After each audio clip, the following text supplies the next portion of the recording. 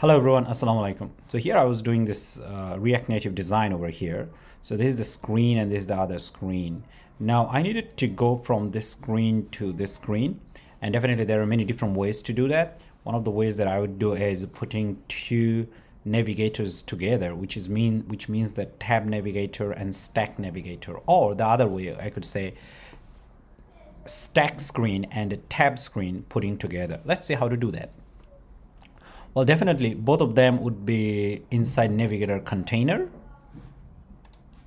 So here I have this Navigator container, okay? And Navigator container contains actually a stack screen, as you can see.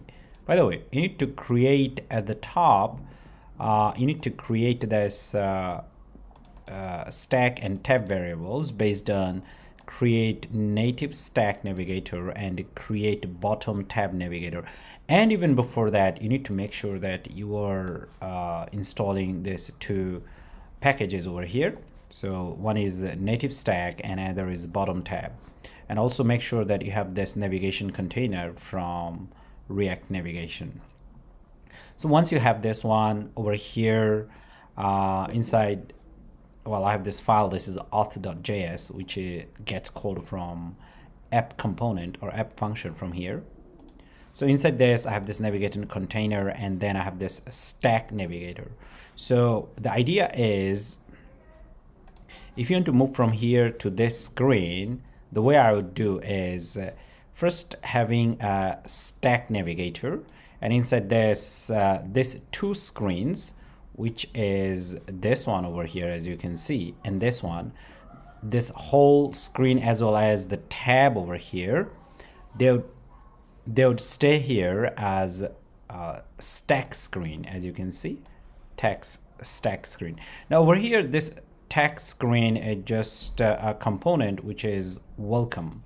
Now this is actually directly from this component, function component, which has an image background. Okay, so all I did over here, I created this tag screen, and I have this route name, and the component name is this one, function component. That's all I'm doing, and that's it.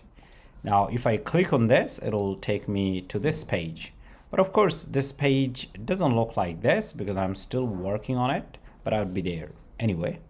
Now the idea is how to work on these two different tabs over here. You see that, right? So you need to be able to switch between them, and the tab should be there.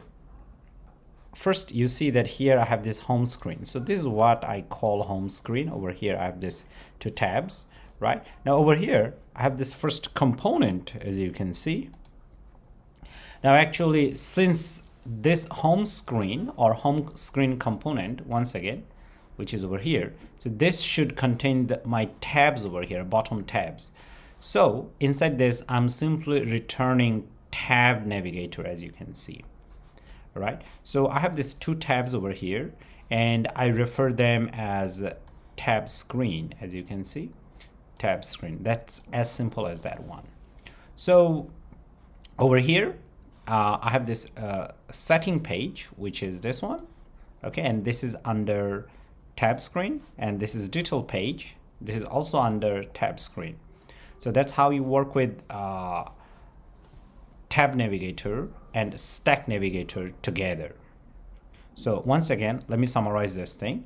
All you need to do, you have to have a navigation container, and first you will start with stack navigator, and inside this you will have stack screen, and so onboarding screen or the loading screen, it would be just a function component, and actual tab navigator should also be inside tag screen as a component, and your component itself should return a tab navigator, and then you are good to go. Thank you.